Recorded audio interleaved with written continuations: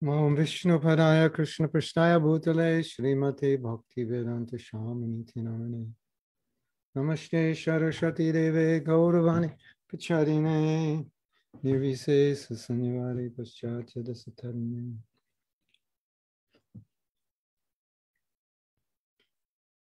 Can you set it up so you don't have to admit people? I have already done it, Maharaj. Okay. Namo Vishnu Padaya Krishna Prestaya Bhutale Srimate Bhakti Vedanta Swami iti namane Namaste Saraswati Deve Gauravani Pracharine Nirvisesa Sanyavari Paschacha Desatarine Jasi Krishna Chaitanya Prabhu Nityananda Shri Advaita Gadadhar Sivasari Gaur Bhakta Vrinda Jasi Krishna Chaitanya Prabhu Nityananda Shri Advaita Gadadhar Sivasari Gaur Bhakta Vrinda Jasi Krishna Chaitanya Prabhu Nityananda Shri Advaita Gadadhar Sivasari Gaur Bhaktivinoda Hare Krishna Krishna Krishna Hare Hare Hare Rama Rama Rama Hare Hare Hare Krishna Krishna Krishna Hare Hare Hare Rama Rama Rama Hare Hare Hare Krishna Krishna Krishna Hare Hare Hare Rama Rama Rama Hare Hare Hare Krishna Krishna Krishna Hare Hare Hare Rama Rama Rama Hare Hare Hare Krishna Krishna Krishna Hare Hare Hare Rama Rama Rama Hare Hare Hare Krishna Krishna Krishna Hare Hare Hare Rama Rama Rama Hare Hare Hare Krishna Krishna Krishna Hare Hare Hare Rama Rama Rama Hare Hare Hare Krishna Krishna Krishna Hare Hare Hare Rama Rama Rama Hare Hare Itai Go Premanandi Hari Hari Bo. You probably hear the lawnmowers in the background. You hear them? No? Oh, good. Well, that's good. Anyway, they were in the same key that I was singing, so some divine arrangement between us and the lawnmower. Do we have the transcription service still? Or it's on another, it's not on this one. Because we could use the transcription service. Anyway. So today we're departing taking off in a different direction spontaneously without previous notice. And the reason is I was meditating on Prabhupada being like a thunderbolt and Prabhupada being like a rose. And it has lots of significance for us as individuals and for us as an organization. And I wanted to talk about it. And so we named this class, He Could Build a House in Which the Whole World Could Live, but can we?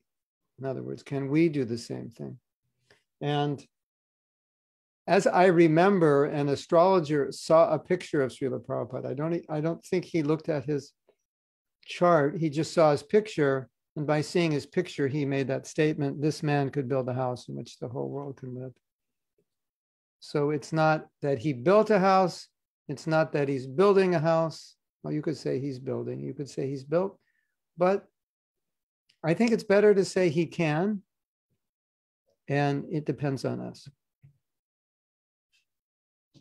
So the question is, can we?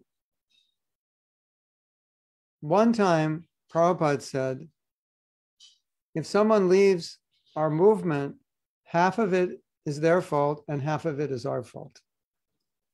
So of course, we have to ask what half is their fault, what half is our fault, because we have to take responsibility, right, for our half.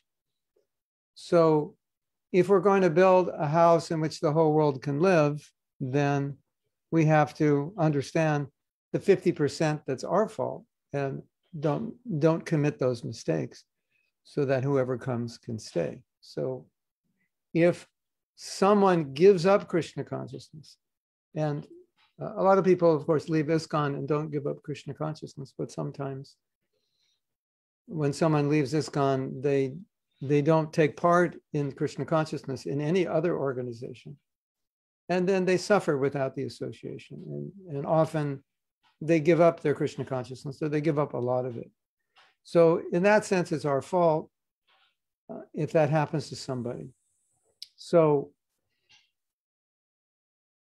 I think it's one of the greatest travesties in our movement if someone comes and they leave because of our behavior, because of our words, because of our interaction with them.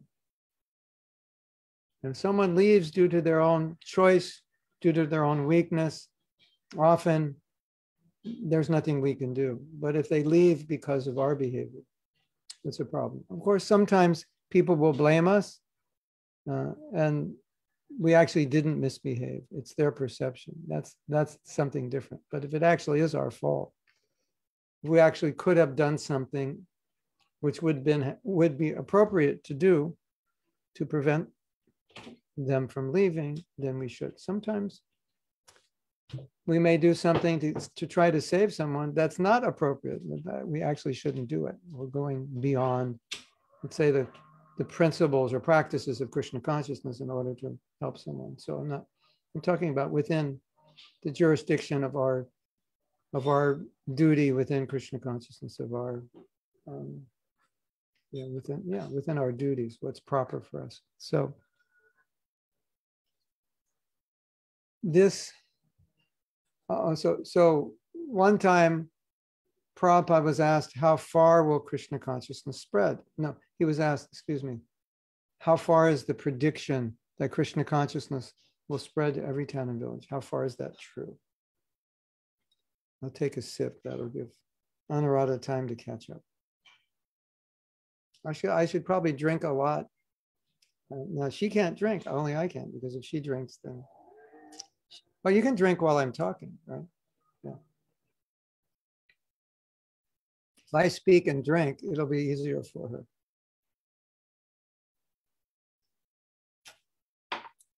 I have great sympathy for the translators. It really taxes the brain. They probably all have to go to sleep after the class. Does it tax your brain, Anuradha? Her brain she has unlimited energy. Yeah. Well, I guess it depends. After about an hour, it starts taxing, right? 45 minutes an hour. I've seen some translators, we're translating live. And after like an hour, they're like, they keep asking me, what did you say? What did you say? Whereas normally in this situation, they don't ask. It's, on the online situation, they don't understand, they do their best. So Prabhupada was asked, how far is the prediction that Lord Chaitanya made true? Is that an absolute prediction, every town and village?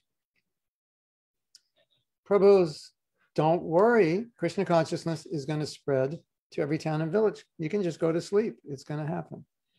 Kind of like that was the mood of the question. Does it really matter?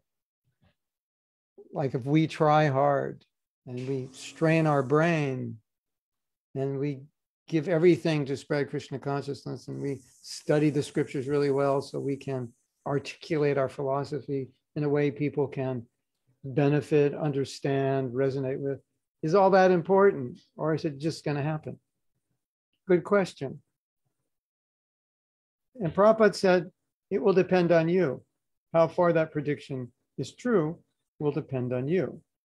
That's an interesting answer, right? I think a lot of us, when we read it, we think, well, Lord Chaitanya said it, so sit back and, watch it happen.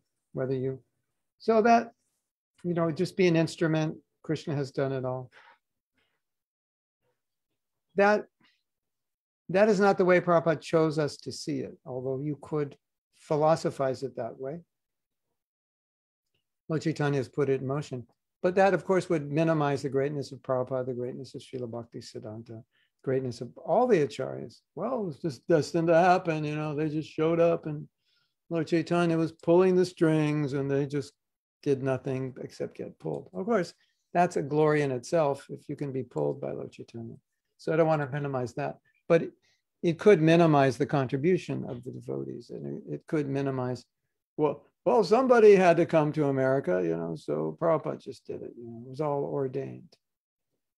That you can say, yes, it's ordained, but who does Lord Chaitanya ordain to do it? The pure devotees and the ones who have the most compassion. So, we have to say it's kind of a combination of both. It's going to happen, but we have to make it happen, kind of like that. So that's, and it's a better way for us to think, isn't it? Yeah. So how far is this prediction true? Well, that will depend on you. So we should never think that, well, Prabhupada's a pure devotee and he wants Krishna consciousness spread, so whatever I do or don't do, it's not going to really matter much. Don't think like that. And we have seen that if we deal with people with compassion, as Prabhupada did, with tolerance as Prabhupada did, with forgiveness as Prabhupada did, with acceptance as Prabhupada did, with being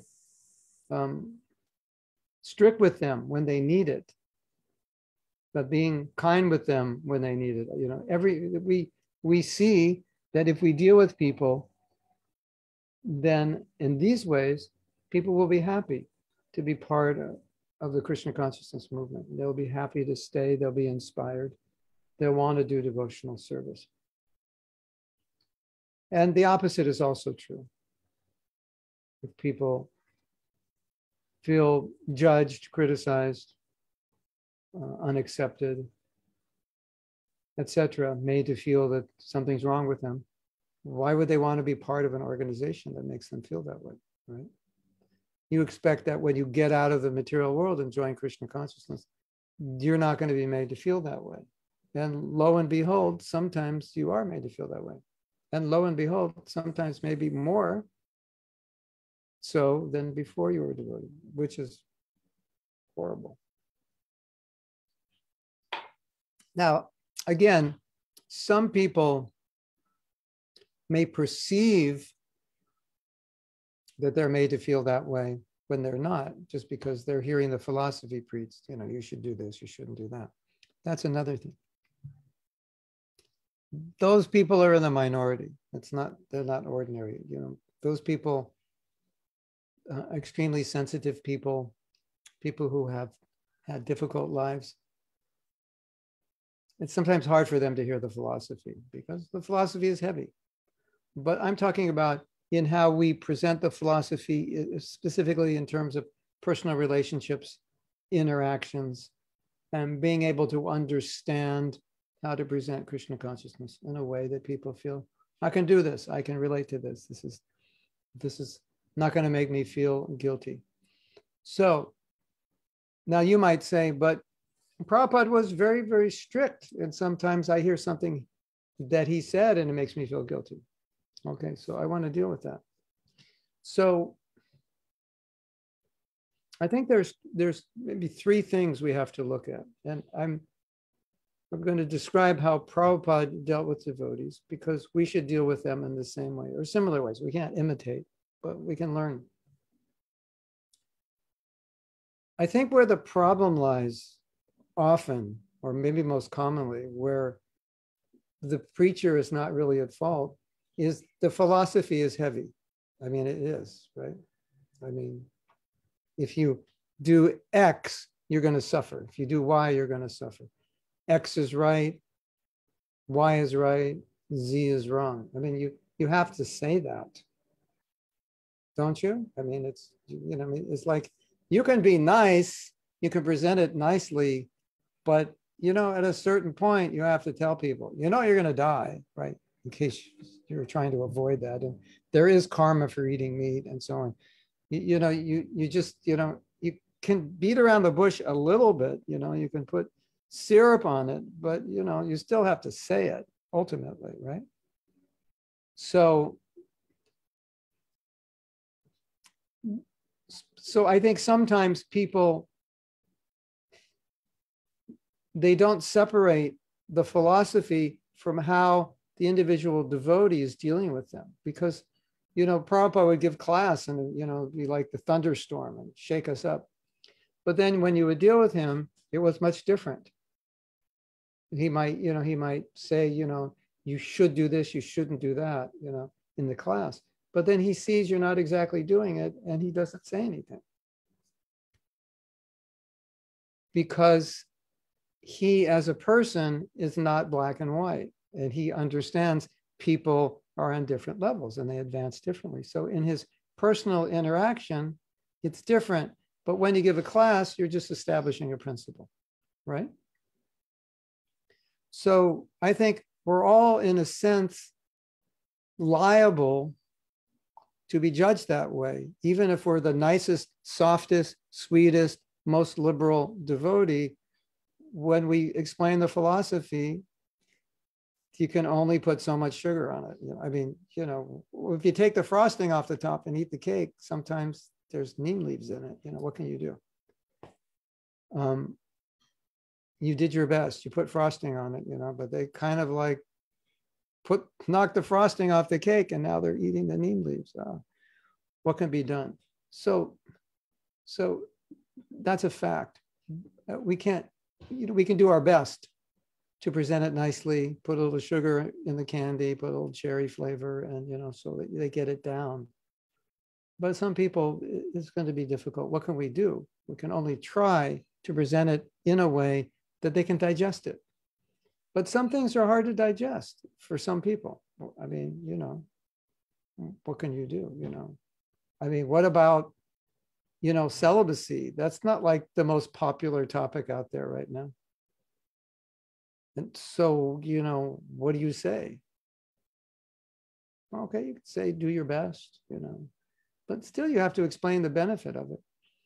We, 1990, some maybe like 94, 95, we came up with a booklet. It's about 25-page booklet. It was about so big, on newsprint. And it was geared towards people about 16 to, let's say, 22. And it expressed the philosophy in their language in a very, very cool way and a very easy to understand. And we printed, I don't know, 25,000 or something. They cost us like 5 cents to print, so we could just give them out. And we asked people to write back what they thought.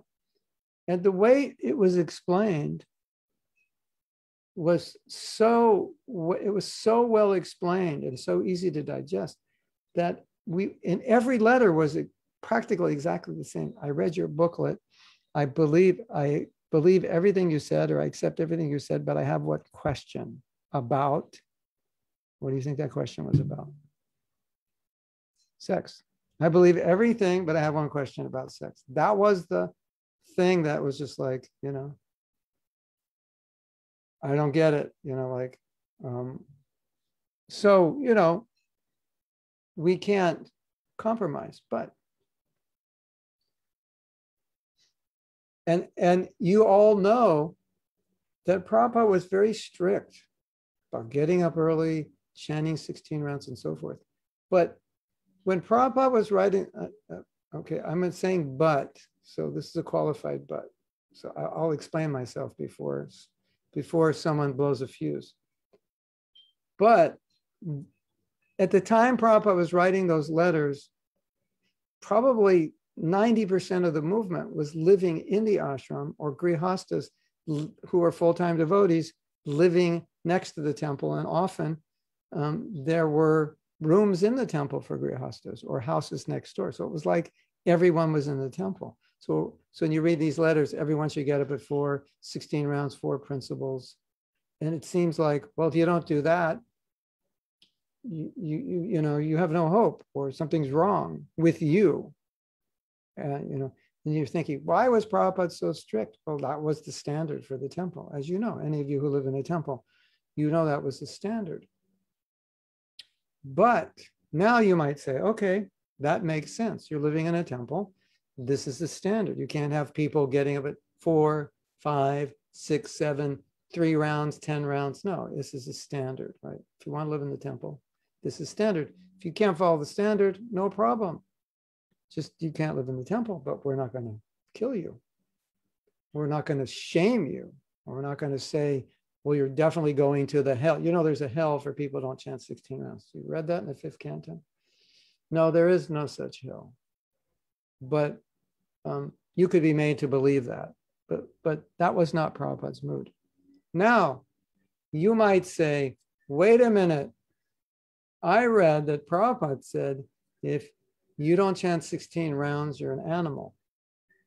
Because an animal can't keep a promise.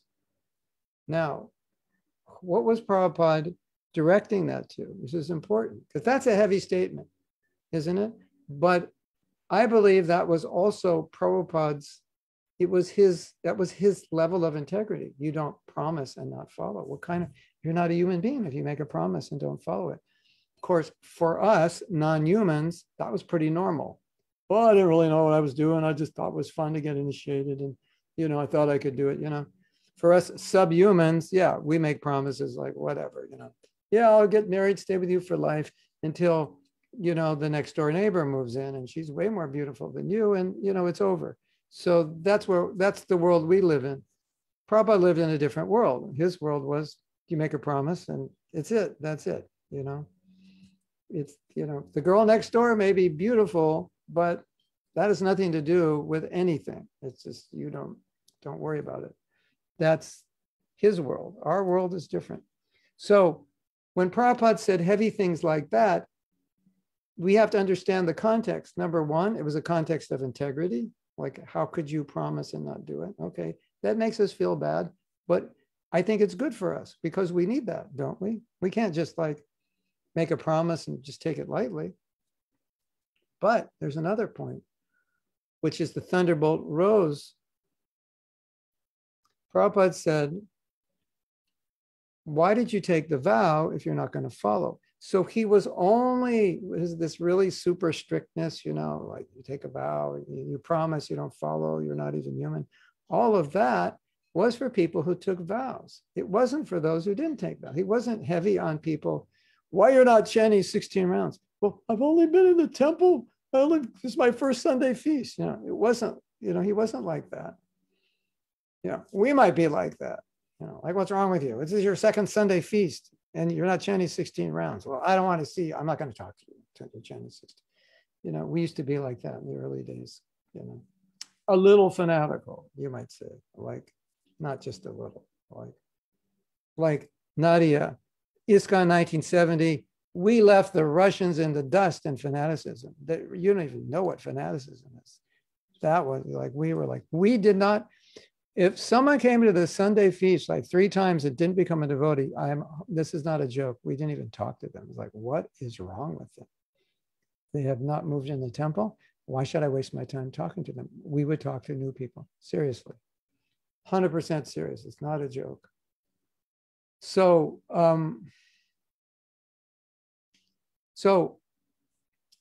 Prabhupada said, why did you take a promise if you're not going to follow? And so what's the connotation? It's fine if you don't follow. It's not going to bother Prabhupada. He's not going to chastise you. He's not going to call you an animal, subhuman, anything. It's like, fine, chant 4 rounds, follow 3 principles, whatever. But if you're going to move in the temple, you have to do 16 and 4. If you're going to take initiation, you have to do 16 and 4. Because if you've promised to do it, then you have to do it. If you're in a situation where you've made a promise, then you do it. So he's saying, well, if you can't do it, don't promise. But he's not saying if you can't do it, you're this, that, or the next thing. He never said that. So that's the rose part. The thunderbolt part is for those who made the vow. The rose part is for those who are coming to that position. They'll get the thunderbolt later if they don't keep the vow. But if you keep the vow, you still get the rose. If you don't keep the vow, you get the thunderbolt, which is good for you. Because I know, I think we all have you ever got the thunderbolt and you realize that was actually exactly what I needed because I was in so much illusion? Does that ever happen to you? You get, of course, I don't know. I don't give so many thunderbolts. So you might say, I don't know. You never give thunderbolts. I give them, but they're not that often. Last year around April or May, I remember the classes I was given, there were lots of thunderbolts. I didn't realize they were, but after the class, and I like, oh, that was pretty heavy. But we all know sometimes we're just cloudy. You know that period you're kind of not thinking straight, you're cloudy, and your spiritual life isn't that good, and then someone tells you something or you hear something in a class, which is like a thunderbolt class, and you walk out of class and you go, that is exactly what I needed to hear. You know, 3 devotees may have committed suicide after that class because they couldn't take it, but you realize I needed that, and you took it. So, Prabhupada didn't shoot thunderbolts just because it's fun or because he didn't like us or he wants to get back at us. And I don't want to say that any devotee does that, but I don't want to discount the possibility that sometimes could happen. It just, so-and-so is heavy and he likes being heavy and he thinks being heavy is what everyone needs. And it's true. We need heaviness, but we also need love, right? We need the good cop and the bad cop. I mean, the bad cop and the good cop. So I was thinking about this morning, and I was reflecting on my experience with Prabhupada, not intellectually analyzing my experience, but just kind of what I felt with Prabhupada. And I felt that most of the time, not because I observed this, but that's why I felt this. Most of the time, there were not thunderbolts. Most of the time, it was just syrup. It was encouragement. It was acceptance. It was not being judged. And then every once in a while, why are you not printing my books? 17 books, 2 months. That was like 108 thunderbolts in like 108 seconds. That was like, whoa. And sometimes Prabhupada shot thunderbolts, which they weren't in his mind like intentional thunderbolts. It was just the philosophy coming from the lips of a pure devotee, the realized person. And it was like, wow, I never realized that before. So Prabhupada was this, my point is, he was this balance of rose and thunderbolt. And that's a description of the Vaishnava. Mahaprabhu was like that. All Vaishnavas, they're very soft. I don't know if you're aware of this, but you see a picture of Srila Bhakti Siddhanta Saraswati Thakur, and sometimes you look at it, and it's like, serious. He's very serious. And Prabhupada said he never danced in kirtan. He was like super, super serious. And whenever I feel like I need a little sobriety, like an extra dose of it, I'd love to look at his picture because it sobers me. It's like he's serious. This process is serious, and you feel that coming from him. But if you read his biography, there's this whole other rose side that I think a lot of us aren't even aware of. It's really like soft, humble, compassionate side. I read a story where he went in the ashram once and he went around and put like blankets on all the brahmacharis that didn't have blankets, things like that, like a kind of like this mother mood. You wouldn't think, see his picture, you wouldn't think that's kind of his mood. And a lot of devotees have stories about Prabhupada, kind of what I would call the mother, looking out for them. Are you okay? Where are you staying? Oh, that's not good. Let me make a new arrangement for you. What happened to you? Why do you have a Band-Aid on your finger? What happened? Like these kinds of things. So Prabhupada embodied such a healthy combination of both.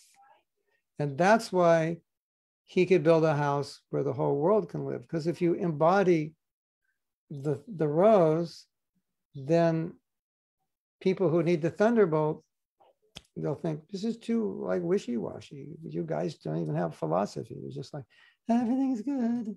We love everyone. Like that, nothing's wrong, nothing's bad, everything's good. And then if it's too strict, it's like, wow, who wants to be part of this? These people are like, if we need an army, these people would be good for it. They're just like, yeah, good. We do whatever you say. Yeah, good. You need that, no doubt, but that's only part of the equation. You need that. You need that. You definitely need that. Good, focus. This is what Guru Maharaj wants. Let's do it. But you need to be a human being while you do it, not a robot. Yeah, good. Okay, now you're all thinking, I'm making jokes with the Germans. I'm actually complimenting them because they can do that. I wish I could do that more, even though I have German ancestry. I need more of that focus. Focus is good. No question, Sometimes we have to be a little robotic because we can get too wishy-washy. Just, I don't feel like it now. Doesn't feel like the right time to distribute books. I'm not really in the mood for it. Feels more like I just need to chill. No, so we understand that we're humans. We have that side, but if you have too much of it, what kind of movement are you going to have, right? So you need both, no doubt, right? But if it's too much, only this, 14 hours a day on the street, book distribution, we eat one meal at 8 a.m. and we need to eat the next meal at 9 p.m. and when we come back. That is there for the Green Beret book distributors, but and a lot of devotees, especially younger devotees, they love that. Yeah, front lines, we're going to fight, just as in the military, you have Green Beret, or whatever you call it in the special forces in your country. But there's also the pujaris, there's also the artists, there's also the devotees on doing book distribution, doing Harinam Sankirtan, there's also the man, there's everything, there's a place. So Prabhupada never made somebody feel like, well, actually, you're useless because you don't do book distribution. Like we really don't need you around. It's just like it's our mercy that we give you your chapatis and dal, but you're kind of useless because you don't distribute books. You never made anybody feel that way, ever. One of the interesting things that Prabhupada did, and please note this because we should do it also. He would write to different devotees who were doing different services. And you know what he would tell them? He said, your service is the most important. And so, you read a letter and say, the Gurukul is our most important project. And you're like, okay. And you register in your mind, oh, well, that's good to know. Maybe I should, maybe that's what Prabhupada wants me to do. I mean, I like to teach, I like kids, or I like to administrate. I have a degree in educational administration. Maybe I should, start a school. And then the next letter you read to the Bhaktivedanta Institute, this scientific preaching is our most important program. Then you read the next letter to the college preachers. This college preaching is our most important program. And then, of course, you read the letter to the book distributors. This book distribution is our most important program. If we distribute books, our movement will be successful everywhere. But he said that also about the Gurukul. If we're successful with the Gurukul, then our movement will be successful because they will be the leaders of the future.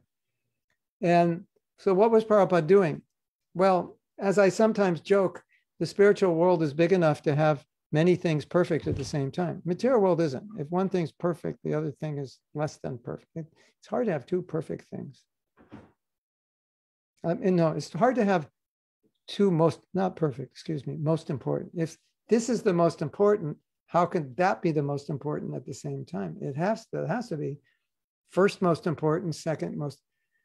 So what was Prabhupada doing? Obviously, he wanted the devotees to think that their service was most important. Why? Because then you're going to be inspired, right? I mean, if I say Anurata, the translation work you're doing for me is the most important service in ISKCON, then Anurata's going to be, oh, I didn't know that. Wow, I feel really good doing this service. I thought well, anybody can do this, So what was Prabhupada doing? He was building a house in which the whole world could feel encouraged that you're important, right? Isn't it? You are important. Alina, art, painting for Krishna. It's the most important service. And in fact, in the early days of the movement, Prabhupada saw the artist service as the most important. There's no question. Because he knew that's how the books are going to sell. Prabhupada said, our books sell because of the paintings. And anyone who could paint, it didn't matter what else they were doing, stopped everything, they were painting full time. So, is painting the most important service? At least at that time. And there are going to be more books, and we need more pictures. Windows to the spiritual world. So everybody felt like they had their place at Krishna's lotus feet. So Prabhupada, at the same time, obviously Prabhupada was trying to encourage everyone, but at the same time, I believe personally that Prabhupada actually saw all services as most important, that everything for Krishna was most important. Because in our movement, everything that we do has its connection to bringing people to Krishna consciousness, right? There's really no service in and of itself that is distinct and separate from helping conditioned souls become Krishna conscious. So that way, everything was important. Okay, now, who is really the most important devotee in ISKCON? Who are the most important devotees in ISKCON? Really, when you get down to it, it's the cooks. They're the most important. Because if every day you have to eat burnt rice and burnt chapatis, this movement's it's going nowhere fast, isn't it? It's because of that good prasadam that we can do anything. And if there's no prasadam, then forget it. So really the cooks are the most important, isn't it? I mean, if you want to be practical, yeah. And the book distribution is the most important. No. The cooks are, because the book distributors don't eat nice prasadam, they can't do the service. But you can go down the list and you could say that. No, but the pujari is the most important because if we don't see the deities, we're not inspired. No, the kirtani is the most important because we don't have nice kirtan, we won't be inspired. No, the class givers, they're the most, because they don't give class, we won't be inspired, etc., etc. So I think that's how Prabhupada saw it. I think he just saw everybody is important. And so when he's saying this is most important, it was both a statement of the importance of that particular service, but also a statement of his own appreciation. So why is this important to discuss? Like, why am I, this is a total detour from the normal classes we're giving. And, we've talked about topics like this before. Why did I want to talk about it today? Well, what is facing our movement now, and especially you will have to deal with this probably more than I will in the future, is schism, potential splits. And the splits are not splitting down the line of Siddhanta, although that's what it might seem like, because the arguments are seemingly philosophical. But really, when you analyze them, they're more splitting down the lines of conservative and liberal, or more conservative or more liberal.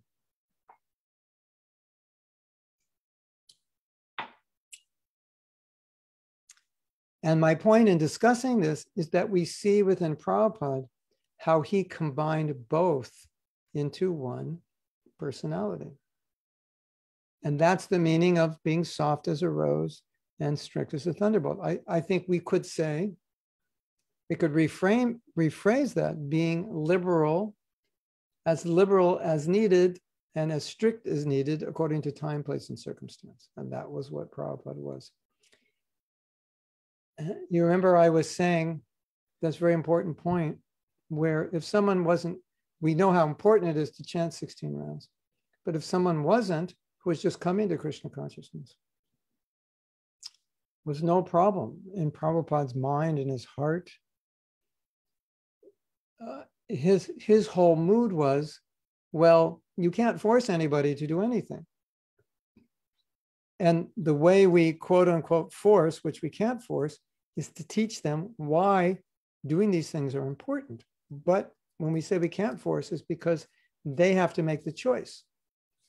So that was Prabhupada's mood. He wasn't in the mood of condemnation. He didn't, could you imagine condemning people who are coming to the temple who are not following all the principles and practices? That would be crazy. And so Prabhupada didn't have that feeling in his heart. I think some of us sometimes do when people are coming for a long time. Like, what's wrong with you? Why aren't you following? And he didn't have that. His mood was, this is your free will choice. You are going to volunteer your energy and time. Based on understanding the philosophy, you will do it as you understand it more. He had that confidence. And so his basic paradigm was to give the philosophy and then let people make their choices as to how much they want to engage in devotional service.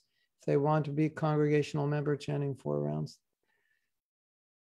no one ever felt any kind of discrimination or any kind of inferiority, because that's where they were at. Prabhupada never made them. I mean, we may have made them feel that way. Not we did. But Prabhupada didn't. We were not perfect representatives in every situation. So if our movement is to go on in a unified way, it's important for us to embody this healthy combination of being accepting, being accommodating. I don't want to use the word compromising because it can be misunderstood, but I don't have a better word right now. So let's say adjusting. Okay, adjusting is a better word. Adjusting according to the individual. At the same time, maintaining the strictness and the traditions, and balancing them both. And to me, that's the sign of a healthy integration of opposites. And if we can't integrate opposites in a healthy way, then we become imbalanced, right? Like there's something wrong with us. We're looking at the world from the right. We only see things from the right, or we only see it from the left. Could you imagine if we made a movie on this and all the conservatives were walking around like this, and all the liberals were walking around like this. But then I think it would be obvious. We want to go up to people and say, could you just stand straight and kind of combine both liberal and conservative into a more holistic, synergistic view that would take in the best of both and synergistically create more balance? So that was my both observation of Prabhupada, but it was also my emotional experience of Prabhupada. There was always this balancing. Because Prabhupada could be very, very heavy on the right side, very, very heavy. And sometimes devotees may say, well, how, sometimes Prabhupada was very heavy. How could you take that? He said, because we always saw the other side. And so we knew it wasn't like this, even though it looked like that. We never felt it that way. We always, even if Prabhupada was very heavy on one side or the other, we kind of felt it more like this, because it was always going like this. It was always balancing. Does that make sense? Like, it's like your father is very, very kind, very, very loving, and then he gets upset with you, and you understand, I must have done something really bad, because he never gets upset. Whereas if he gets upset with you every day, it's just in one ear, out the other. You just don't pay attention to it. It's the only way to deal with it. It's just like, you just know he's just complaining because that's what he does. If he doesn't complain, it's not a good day for him. But if he never complains, and then he gets very, very upset about something, then you understand, oh, this must be serious. And you don't feel so bad because your experience with him is this very loving side. So it's balanced. So that's what Prabhupada was. And so we, as individuals, we have different sides. We have a conservative in some ways, liberal in some ways. We have a male, we have a female side. If you're a man or woman, you have both. We have there's different aspects to us. And if one aspect becomes out of balance, then it can create this problem, which started this class, was that people will feel, they won't feel grounded within our movement. They'll feel something is wrong. Have you ever felt that way? You ever been with someone and you felt like this person's not balanced? Or you ever heard a class and you thought, this class is not balanced? Well, it's generally because the person is not balanced, the class is not balanced. I never felt that with Prabhupada. I felt that with other people. Obviously, this happened more when they were younger, when they weren't balanced. They were just young brahmacharis who were very fanatical, and so the classes were not balanced. But a lot of devotees had problems with those classes. The brahmacharis didn't, because they were all out of balance. So no problem for them. That's what they wanted to hear, right? Everything's bad except brahmachari life and book distribution. That was, if they heard like something else was good, I was like, no, that was a bad class. Erase that. Throw away the recording of that class. We don't want it. But I never got that impression with Prabhupada. I never heard a class and thought, that was really out of balance. Of course, you're going to say, well, he's your guru. You wouldn't think that way. But aside from that point, so many times when Prabhupada would give the very strict, philosophy, this is the philosophy, this person's a demon for these 10 reasons. Oh, that's heavy. You're demonizing people. There's a video out there someone sent me, and the student answered on his question, 2 + 2 is 22. And the teacher said, no, 2 + 2 is 4. And the parents came and said, you have to let our kid just, be free to think. You're limiting him. And then the principal fired her for not limiting her. The principal fired her because she wasn't letting the student express his freedom. And she's saying, but 2 + 2 is 4. It's not 22. And, this was on the news and everybody's talking about it. What's going on in the world today? We're restricting our children. We can't let them freely think and like that. And so the video ends where she gets fired and she gets her salary of $2,000 plus severance pay of 2,000, so it's 4,000. And she says, it's not 4,000, it's 22,000. That's how the video ends. But, it was that kind of, just like anything goes type liberalism, you can't judge. So obviously that's not who Prabhupada was, but my memory of Prabhupada's classes is sometimes it would be very much on this like very strict side. And I'd be like, okay, is there something else? And then Prabhupada would say, of course, if you can't do this, then it would always like come back. Whereas ourselves, sometimes we never come back, or we go to the 2 + 2 is 2,200, and we don't kind of go to the other side. Well, actually it's 4, but sometimes you have to be open. It could be 20, we don't do that. We just kind of tend to do one side or the other. So I always noticed that Prabhupada would say, but of course, it was always like, here's this elderly person who's lived life. He obviously wasn't out of balance like a 6-month brahmachari, But the 6-month brahmachari kind of didn't hear when Prabhupada said, but of course, the other side, they kind of like, at that point, they stopped their, clogged up with wax or something, their brain turned off. They didn't hear that because it didn't make sense to them. They didn't have a place in their brain for the other side because they were too young to know the other side. But that's what I always noticed about Prabhupada, that he could embody like opposites. And sometimes Prabhupada could say something and then a year later say the opposite. And for him, it was like, what's the problem? This is like, right now, this is what it is. And one time, that's what he said, but Prabhupada, you said last year, you said this, which is the opposite. And Prabhupada would say, well, you believed me last year, believe me now. I'm saying the opposite now. So it wasn't a problem for him to kind of shift from side to side because he wasn't one-sided.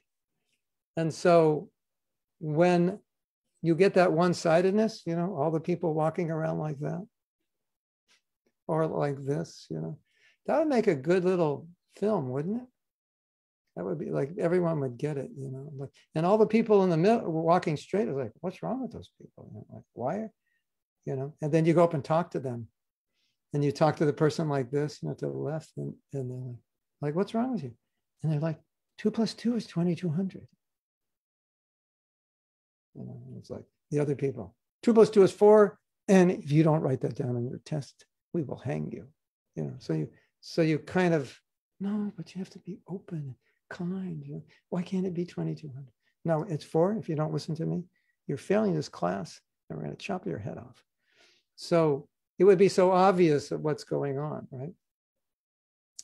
Now, probably one of the bigger problems this causes is when you're reading Bhagavatam like this, or you're reading Bhagavatam like that. You read the same purport and you give a class and it's like that. And I read the same purport and give a class and it's like that. And so like, what is it? It's, I think we all of us who are older than 7 or 8 years old understand that the truth tends to lie more like this in the middle, not like that and not like that. It's always a balance, isn't it? Have you realized that? Have you seen that in your life? So if there's going to be schisms in ISKCON, it creates people to create schisms, right? Because schisms don't exist outside of people's opinions and views. So if Prabhupada could build a house in which the whole world can live, that means the people whose heads go to the right and the people whose heads go to the left feel comfortable in that house. They feel that they have a place. They feel that they're heard. And there's some amalgamation of both views. And we need to be more like that. And if we're not, then there's going to be schisms over right-headed people and left-headed people. Not really over Siddhanta. There won't be a schism over Siddhanta, although that's what it'll look like. But there'll be a schism over how people see the Siddhanta, from what side. and how attached they are to keeping their head this way. Prabhu, could you just like move your head up like this just to save the movement? No, I won't, because this is how it is. Okay, then what's going to happen? We're going to have a right-sided movement and a left-sided movement, and maybe a third movement in the middle. I don't know. Maybe 2,300 movements. I live in Alachua, and I went on this program during COVID to figure out how many churches there are in Alachua. And I didn't look in the phone book to find out, or I didn't Google it. I just would drive around and I'd count them. There's 7,000 people in Alachua, and there are 20 churches. Do the math, everyone. There's a church for every like 280 people, something like that, isn't it? Or did I do the math wrong? Okay. You have 20 churches. Yeah, no, it's more than, it's like for every, what, 300 and some odd people, 318 people or something. Each has their own church. Why do you actually need that? Oh, well, the churches are small. They only fit 300 people. Okay, maybe, yeah. But, you know, the First Baptist Church of the Savior of the Cross, the Second Baptist Church of the Immaculate Conception, the First Baptist Church of the Holy Names, you know. And then I'm thinking, okay, so we're going to have the first Hare Krishna temple of Orthodox Prabhupadism, the second Hare Krishna temple of Ritvikism, the third Hare Krishna temple of Reform Krishna. You know, it's like, is that what's going to happen? You know, so, you know, you go back to Alachua in 20 years and there's 20 Hare Krishna temples. I think that actually there are 3 there right now. There's one for Ritviks, one for Narayan Gaudiya Math, Narayan Raj, and then ISKCON. Of course, you have temples in everyone's homes, but those aren't public. So, yeah.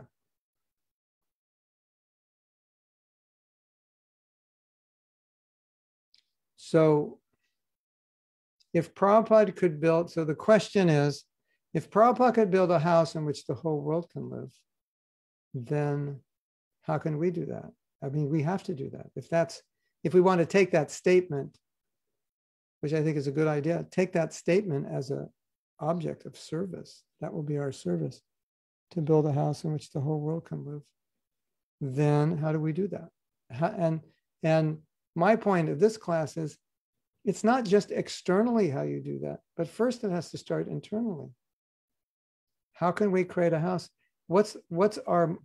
How do we understand Krishna consciousness and how it relates to people in a way that people can feel comfortable and inspired in spite of so many lackings that they have? Because Kali Yuga is a very interesting time, isn't it? I mean, it's like sometimes I go out and see what people are doing and I think, are we crazy to try to spread Krishna consciousness? This is like impossible. These people, even if they take to it, you know, they'll unravel after a while back into their old ways. You know, it seems like this is impossible, right? Especially from my perspective as a spiritual master. Sometimes you have disciples that are like, Jai Prabhu. And then 3 months later, there's no Jais, there's no Prabhus, there's just silence, you know. And then you get the letter. Wasn't doing so well for the last few months. I'm really sorry. Like, you know, making people Krishna conscious is not easy. Kali Yuga is just like bombarding them with tamaguna and just pushing them down, isn't it? Have you noticed? Yes, Prabhu, I've noticed, not on other people, but on myself. Yeah, forget everyone else. I have enough trouble myself, right? The fact is that the process of sadhana is our protection. So when that's weak, then, you know, it's like,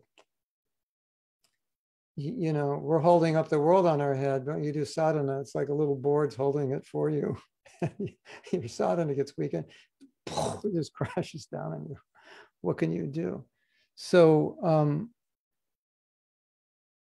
in order to have, it's not just having a vision to spread Krishna consciousness, it's having a heart which can manifest a vision where we can be both accepting and kind and put all kinds of syrup and maple syrup all over our philosophy, at the same time, not compromise it.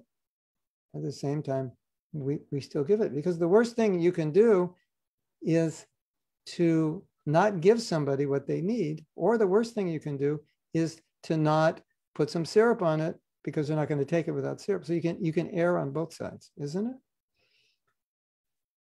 So, sometimes liberal people are criticized. Well, they're watering it down. And then conservative people are criticized. Well, you're driving everybody, you're so conservative, your audience is like 0.0000000000001% of the universe. It's like, and the only people you're going to attract are more fanatics who are going to preach the same thing to the other 0.000000001% of the universe. It's like we're going to go nowhere,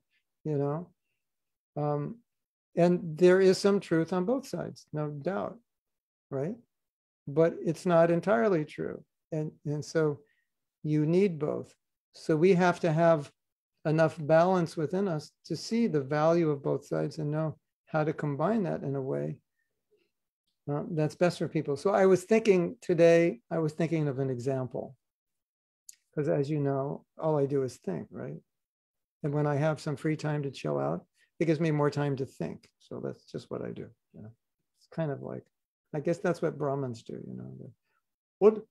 Excuse me, sir. What is your occupation? Oh, I think. You get paid to think? Yeah, I do. I get paid to think. That's what I do. Every professor gets paid to think. It's a great job. Just think and then teach what you think.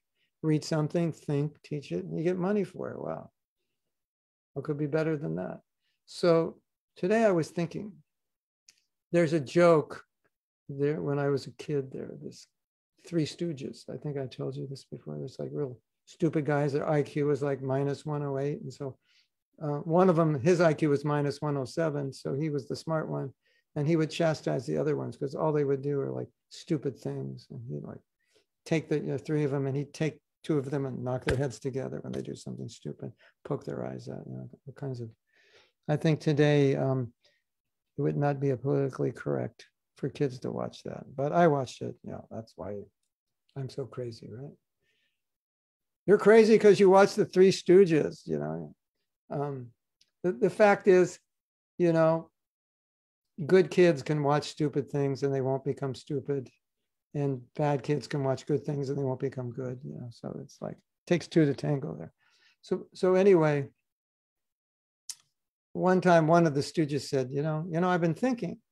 And the other one said, yeah, like, what are you thinking about? And the Stooges said, yeah, and for me, that's kind of dangerous. I've been, so thinking can be dangerous, but fortunately for us, we have a lot to think about that's not dangerous. In fact, it's really good for us, isn't it? So today I was thinking, and for me, sometimes that's dangerous. No, but it wasn't dangerous. I've learned how to think by becoming a devotee by the grace of Prabhupada. I've got 80 volumes of books to help me think, so we got all kinds of good things to think about. So I was thinking, okay, let's say I'm an athletic coach, right? So I want to be very encouraging, isn't it? I want to be very encouraging. So let's say, well, today I was at the beach, okay? The beach is exactly 13 minutes from where I'm staying now. So either in the morning or the evening, we go to the beach. Because if I go in the water and swim, I feel like every chakra gets realigned. Because I grew up by the beach and it's just, I don't know. But it's, why not go to the beach if you're 13 minutes away, right? It's healthy, and swimming is a Vaishnava sport. Did you know that? There are two Vaishnava sports, swimming and wrestling. Did you know that? I don't know, girls don't like to wrestle so much, but swimming, these are Vaishnava sports. At least we were told. So I was thinking, so okay, let's say Anurada's with me, and Anurada says, I'd like to learn. Of course, this would never happen, I don't think, and we would never do this. But Anurada says, I would like to learn how to surf, and I say, okay, I will teach you how to surf. Okay, let's say this is before we're devotees, so it's all clean now, right? After we're devotees, it's not going to happen. But we're not devotees yet, and it's all clean. Of course, if we're not devotees, she's only like 3 years old or something. Anyway, but so she says, I'd like to surf. So I'm like, yeah, well, you used to be a dancer, or you still are a dancer. So surfing's kind of like dancing. It's all about style and balance. You could be really good at this, right? So I'm encouraging her. So I'm showing her what to do. She goes out in the water and she's like a total mess. She keeps falling off and she's like, she doesn't know how to catch the wave when she does. She doesn't know how to get up. And if she gets up, she falls off. So she comes back and I say, Anuradha, you're a dancer. This is like easy for you. It's all about balance. I think you're like psyching out because it's not the ground. You're not on the ground. You're on a board that's on water. Just pretend you're on, it's just ground. It's just dancing. So she's like, she reframes it into something she's good at. And all of a sudden she gets up, right? And she's doing much better. And so she says, thank you. That really helped me. That was so encouraging. And then I see something that she's doing wrong. I think, but the problem is when you surf, you can't stand like a dancer. You have to be bent over more. So it's not just about looking good, but it's about, if you're going to maneuver the board, you have to stand a certain way. So then I start getting a little heavy and say, well, the way you're doing it is wrong. You got to stand like this, put your foot, so I start getting strict. And the reason is because I know if I don't tell her that, she'll never get good. So now all the syrup has done its job, and now it's time for a few neem leaves, right? And that's what a good coach does, isn't it? Like if they know you can be better by eating a neem leaf, they'll give you the neem leaf, right? They've given you enough sweets that you're like, okay, he's good, he gives sweets. You understand the idea? So it's not that, in the name of helping everyone be Krishna conscious, we just give them syrup. But at the same time, they need syrup and they need a lot of it. That's part of it. But they also need neem leaves for cleansing the blood and getting rid of parasites and whatever neem leaves do, right? So that's where the heavy side comes in. You're a nonsense. Stop doing that. And you go, yeah. And then you cry, and then the next day you go, actually, that's just what I needed to hear. Thank you. So, but why did I give her the neem leaves? Because I want her to be better. That's the only reason. So, and when we approach people with that mood, they will feel that. And that's why Prabhupada could be heavy, because everyone knew that he would never act out of influence of the modes of nature. It was only coming from our highest interest. That's all that he was thinking of. So we could take it. Well, not everybody could take it so easily, but generally we would take it because we knew where it was coming from. So how are we going to build a house in which the whole world can live? We're going to have to emulate Prabhupada as much as possible. Okay, so I'm going to stop and you maybe have comments or questions. I think that was clear. Was that clear? Well, the next part is you have to do it, but at least you're clear on what has to be done. But let me just underscore one thing. I think all of us, to some degree, are out of balance a little bit. And as we mature, psychologically, spiritually, materially, we hopefully are getting more in balance. And so we want to see our out of balances. I hate this. This is so bad. Everything's bad. This is bad. That's bad. He's bad. She's bad. This is bad. I'm bad. It's like, okay. Is everything really that bad? Well, he's not so bad, and she's not so bad, and yeah, that was a nice festival. And you're like, oh yeah, right. So everything's not so bad. So you see yourself, right? Or like, oh, everything's so great. Yeah. What do you mean so great? Our movement was almost like split in half yesterday. Oh, no, we all love one another. It's okay. It's like, come on, come down to earth. It's not all a big fairy tale. So maybe you're like the ultimate optimist. You never seen anything bad in your life. Well, that's nice, makes you happy, but that's not realistic, right? So you want to look at yourself and see, am I like, everything's bad, he's bad, she's bad, it's all bad. I have a godbrother. Every class is like that. That's all he says in every class is how bad everything. I've never heard him give a class other than how bad everything is. I mean, I'm serious. It's just an observation. I think you know that if you've listened to classes from different people. With some of them, you kind of know before the class what they're going to say, isn't it? Kind of, okay, fasten your seatbelts, Prabhus, because this class is going to tell you how bad everybody is and how bad everything in this world is, because that's the only class he knows how to give. Why? Because that's his world. It's a little out of balance, because obviously everything is pretty bad. It's Kali Yuga, but you know, there's the Hare Krishna movement, and that's pretty cool. And there's Prasadam, and that's good. And the holy name is good. And Bhagavatam is amazing. And so many amazing devotees. And, you know, I have a nice house to live in. I have a nice wife. I have nice children. Like, it's not all that, you know. Yeah, she's just a bag of stool. You know, so like, okay, you know, if you dissect her, she's a bag of stool. No doubt, well, more than just stool. Mucus, bile, air, bones, blood, pus. Yeah. All right. But probably, you know, not the healthiest way to relate to her. Hey, bag of blood, bones, stool, urine, can you make some breakfast? You know, I don't think that's healthy, right? That's a Bhakta Burfi moment, isn't it? Hare Krishna. Bhakta Burfi, he's got a rough life. Yeah. So you want to look at yourself and think, okay, if I'm all like, lovey-dovey, everything's just fantastic, there are no problems. What's all this problems in people's minds? They just have to come to the nirvana stage and see the white light. Or you're on the other side. Probably something is like out of balance. What do you think? Maybe, possibly? Oh, it could be. Yeah, let me think about it. Yeah. So it's not that everything, it's not that there's not a lot of bad things out there. Definitely there are. I'm not saying there aren't. When Krishna says it, he's certified this material world is a place of misery. Yeah. So that's a philosophy, but there's psychology, right? So the philosophy is a place of misery, but if you wake up in the morning, you go, no need to get out of bed. It's just a place of misery. You know, it's like, okay, Gabriella, you got to talk to this devotee. We have problems with him here. You know? So he's taken the philosophy into his head and become crazy, right? Have you ever seen devotees do that? The philosophy becomes a psychology, and then it's like, you know, so you have to distinguish.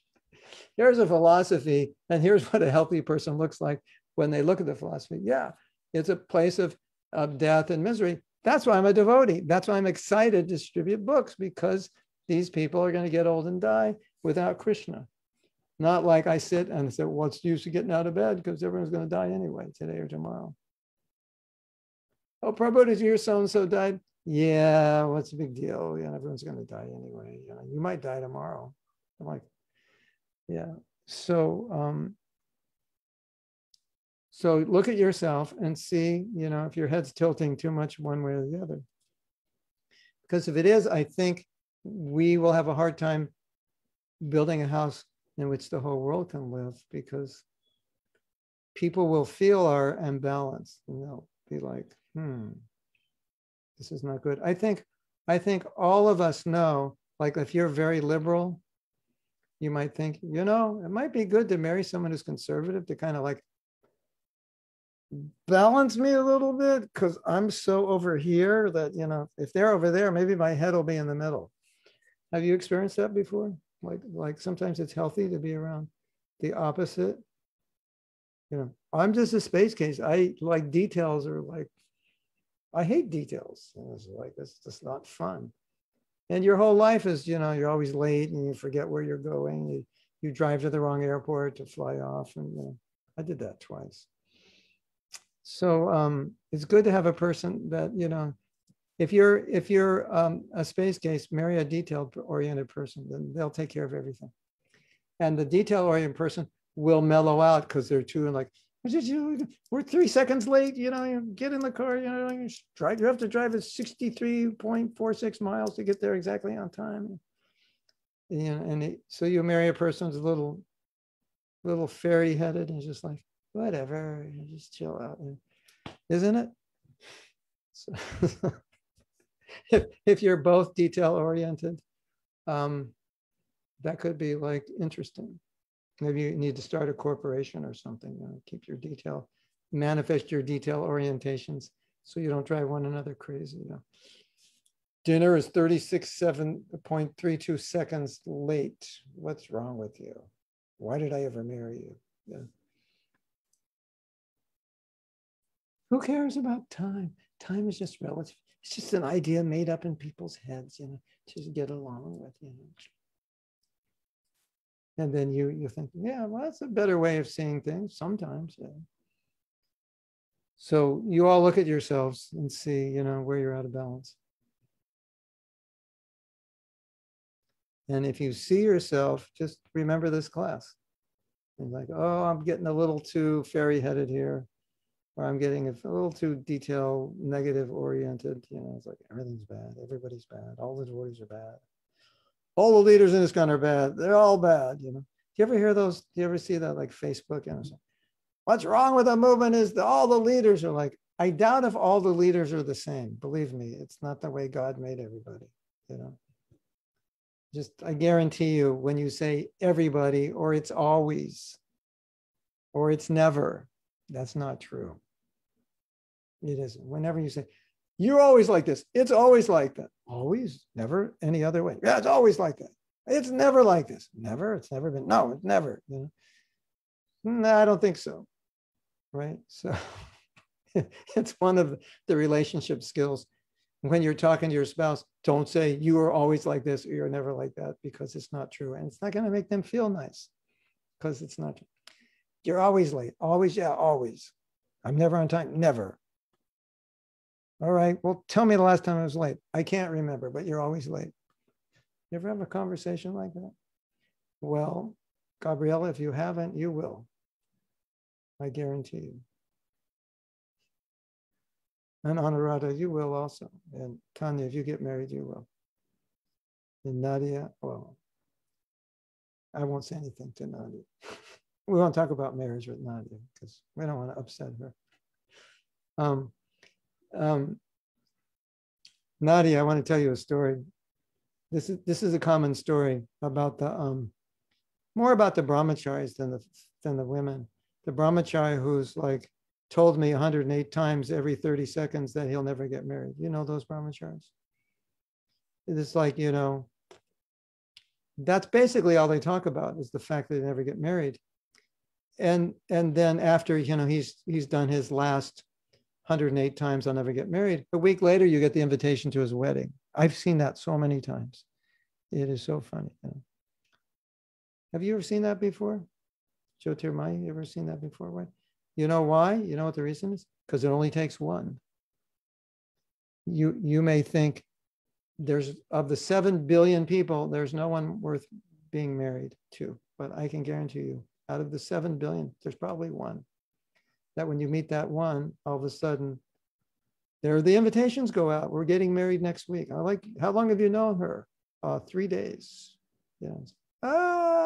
So as much as he was against it, that much he goes for it when he finds the right one. Well, I don't know if she's the right one, but she looks good anyway. So we'll find out if she's the right one later. So, yeah, all right. We didn't get far in the questions yet. Okay, so let's go look at the questions, comments. Ta-da, ta-da. I'll never have time to get through all of it. So now we have to go back and remember everything I said, because these were all comments made while I was saying something. That's why it's necessary to be related with a spiritual master you can get in contact with, because he sees you, and in a kind of way, he helps you live the physiology in your life, the personal condition. You mean physiology, psychology. Yeah. Is there a hell for those who promise to chant 16 rounds and they don't do it? Yeah. And what happens when you go to that hell, I'll tell you what happens. You get to this hell and everybody's in the hell and they're all like this. Sneak, sneak, ram, ram, ram. Sneak, sneak, ram, ram, ram, ram, ram, ram, ram, ram. Hari, hari, hari, hari, hari. Sneak, sneak, sneak. And you have to live with watching that for eternity. And then you're also going to chant like that, and you go eternity there for chanting bad rounds. Yeah. So be careful. remember that, everyone, that, you could end up there. Chapa Chanter's hell. We mentioned that yesterday in the Chapa retreat, right? That there actually isn't one, but if there is one, that's what it would look like. Do you ever see a devotee chanting rounds and they're chanting so poorly, you feel like going up to them and saying, I hate you. Do you ever have that experience? I hate the way you're chanting. Can't you just chant the mantra properly? Ah! You ever feel like that? That's because that's how we chant, and we can't stand it when we see someone chant as poorly as we chant, isn't it? And we go crazy and fire's coming out of our head because we're seeing ourselves in them. And it's like, I don't want to see myself, but you're doing what I'm doing and I hate it. Stop it. You're reminding me of me. Isn't it? Sorry to be so direct.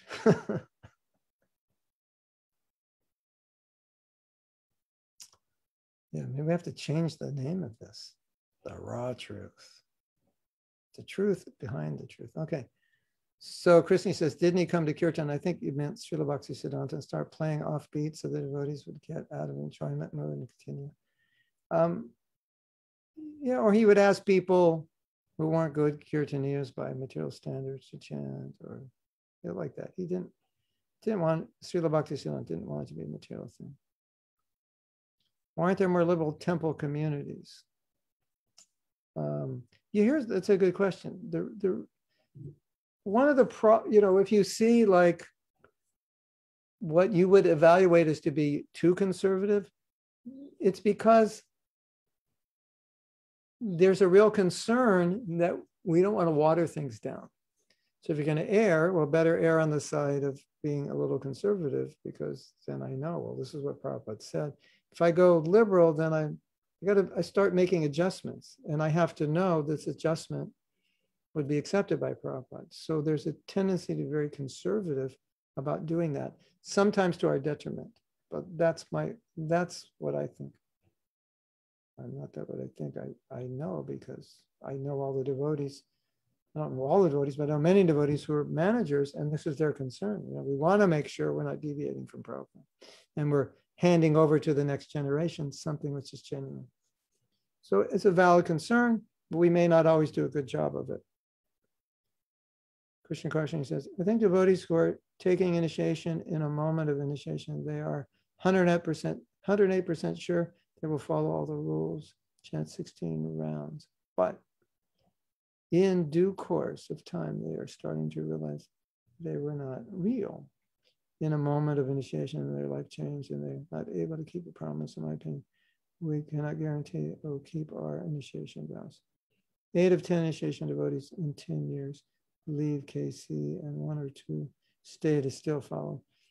That research maybe, I've never seen that research. I think maybe, I would like to see who made that research if you could show me. It may be I think also, I don't doubt that, but if we look at the number of Prabhupada's disciples who left Krishna consciousness, it's probably not that as high as 8 out of 10. So I would say more, well, maybe it might be more like, 20% are still here. So that's about, you can say the 1,000 Prabhupada disciples out of 5,000, but we don't know the other 4,000 if they're Krishna conscious or not. And it can be, it can also, you see, there's other issues. It's not just the regular principles, because when you get older, following the rules and regs are not so hard as when you're younger. But this is why I did a course on vows that's going to be coming out at some point online, because I think part of the problem is we don't understand commitment the way our grandparents and their parents and grandparents did. I think we are from a generation where commitment is taken lightly, isn't it? And I think our grandparents, great-grandparents, their parents, their grandparents, great-grandparents, their generation, they took it more seriously. At least that's my theory. I'm not a historian, but I've seen that with older people. One wonderful senior devotee said something that's stuck with me. This is from Tanya. In Krishna consciousness, there is no either this or that. There's only this and that. Oh, that's nice. Yeah, that's a beautiful way of combining both. I like that. Thank you. Yeah, there's this and there's that. And it's our job to amalgamate them in a way which is relatable and practicable by as many people as possible. Here in Italy is full of jokes about carabinieri, a police force, and they are the utmost stupid, the most stupid, according to these jokes, and everybody knows them. Everyone knows they're stupid, and it's just the way it is. Swimming is a Vaishnava sport. Yeah, that's what we were told. I have a story. I am at the swimming pool listening to you. Oh my God, who said that? Jyotirmani. All right, you're bona fide, Jyotirmani. You have my seal of approval. We always heard swimming and wrestling, and then Prabhupada came to San Diego. The temple was, I don't know, 20-minute drive. Well, I'm trying to think how. Yeah, maybe 15, 20 minutes from the ocean. And Prabhupada asked the president, are the devotees going swimming every day in the ocean? So that's proof. And the temple president said, no, Prabhupada, we don't want to waste time from our service. And Prabhupada said, oh, very nice. But so you have two things to go on there, that swimming is Vaishnava sport, confirmed, and maybe you don't want to waste your time swimming. Now Jyotirmai's feeling really bad that she's wasting her time swimming. But it's healthy, and if you're going for health, then do it. Stay healthy, everyone. And it also can relieve stress, right? And stress is really unhealthy. Okay. Gabriela's, all right. Okay. Nadia, that's my way of looking at things. What's the use of everything? We're all going to die. Yeah. You could write a song like that. And all the people who are completely out of balance will love that song. I mean, that's how I thought when I was 19. It was like, what's the use? You're all going to get old and die. So like, just smoke marijuana, you know, why not? Have a good time. Because what else is there to do? Yeah. So that's what I did. But then I read Bhagavad Gita and I was like, oh, okay, there's actually a point. I haven't got married at 30 years, so probably it says something about me. Yeah, but I don't, that's for you to say what it says, not anybody else. Great class. I wish we could just upload this to our brains instantly. Okay. Maybe we should take this class and put it on eternal repeat. Thank you for this class. What is the really, what? English is not his first language. Something for resolution, building big home for all situation, people and the real people. Is it possible to very good cooperation such as, yeah. What is point two? Yeah. Oh, I think he's saying, you know, how can we cooperate if we're like on both sides? That's why I gave this class, because one of the ways we can cooperate is just to understand a little bit more about our nature. And it's what is difficult for us is if I see the world in a certain way, it's really, really difficult for me to think that's not actually the way it is. That's probably the most difficult thing is you see something a certain way and I say, no, it's not that way. You're like, oh, what do you mean it's not that way? It is that way. No, it's not. That's the filter. That's, you're wearing rose-colored lenses. So you think everything is just fantastic. There are no problems. Everything's great. And the other person's wearing black glasses. It's all black. It's not rose. It's not black. Take off your glasses. There is a philosophy. There's a way to see things, which is not totally subjective. Now we convince ourselves, no, this is the Shastra. This is just what it says. But if you look at any debate, there's not any debate, but many debates on potentially and issues that are potentially could cause schism.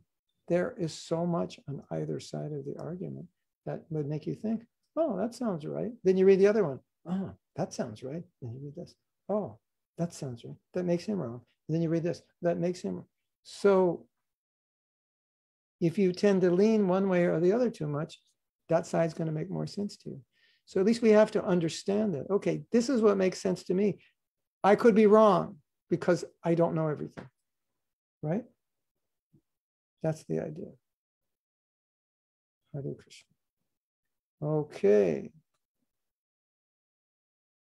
Gormani, you're going to have to wait a moment because we're having a heated discussion about the future of this one. And we've just discovered we're all crazy.